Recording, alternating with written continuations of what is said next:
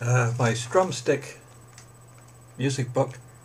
Actually, I've had about 17 requests for the book, which is very good. As I mentioned, the Strumstick book is also good for the dulcimer. And just to give you a demonstration, the first song in the book is Michael Row the Boat Ashore. And let's see, right here somewhere. Yeah, Michael Row the Boat Ashore.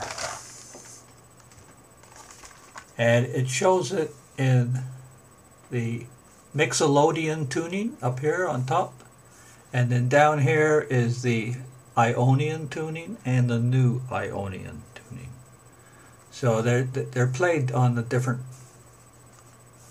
part of the dulcimer. But if you can tune it so that the Mixolydian and the Ionian, you can play them together. Well, how do I demonstrate that? Well, I just happen to have a quartine dulcimer. We're not pros at it, but this will give you an idea. All right.